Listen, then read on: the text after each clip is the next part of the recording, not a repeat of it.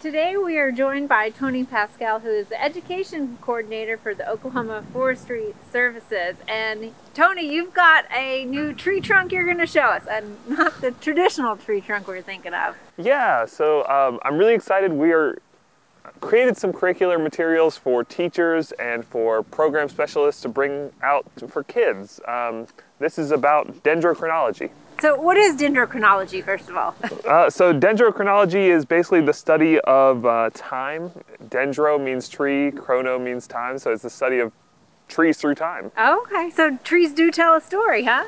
Yeah, exactly. We can learn a lot from kind of looking at the tree rings. We can see like, oh, this is a really big, wet, cool year, so that's a year that maybe the tree grew a lot more. This is a drought. This is a year that there's not very much space between the tree rings. So that's the particular topic on this tree trunk, right? Tell us a little bit about what this trunk includes.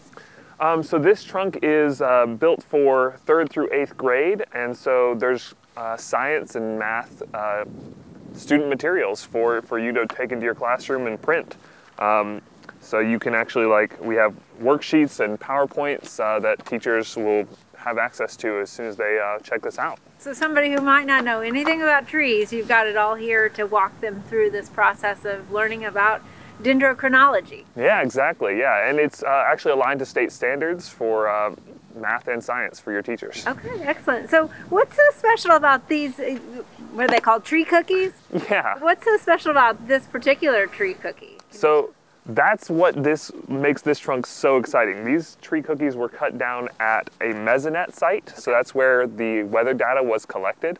And we cut these trees down right next to the data collecting site, so we actually know how wet it was, where these trees were growing, and all that's in there. So students are actually going to graph the rainfall each year that this tree was alive and compare weather data in the tree's life. Okay, so basically some of the larger rings might mean that it's a more wet season for that growth and stuff. Is that what you're going to extract out of this? Yeah, exactly. In 2007, which is the wettest year of this tree's life and where it was cut down, you'll see the biggest ring during that year. Oh, fantastic. That's exciting. And so obviously you've done a lot of work getting these aligned with state standards. So some of the subject matter that it covers is science, math, is that correct? Yeah, so for math, you're going to be graphing, you're going to be looking at data and collecting it and analyzing it.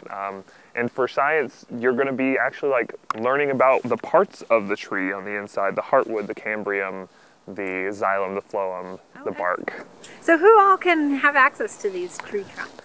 This is for any educator. So if you want to check one of these out, you'll actually go to our website, or you can go to our bit.ly that we'll have linked, and you can actually check these out. You can get them from any one of our 5 area locations. All right. Well, thank you so much, and we look forward to, are you going to have more of these different subject matters coming out as well? Yeah, this is actually just our first trunk. There will be several coming out over the next few months. All right. We'll look forward to those. Thank you so much, Tony. Thank you.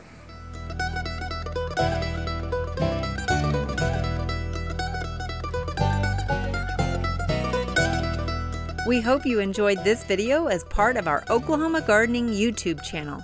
You can also find even more videos on the OK Gardening Classics YouTube channel.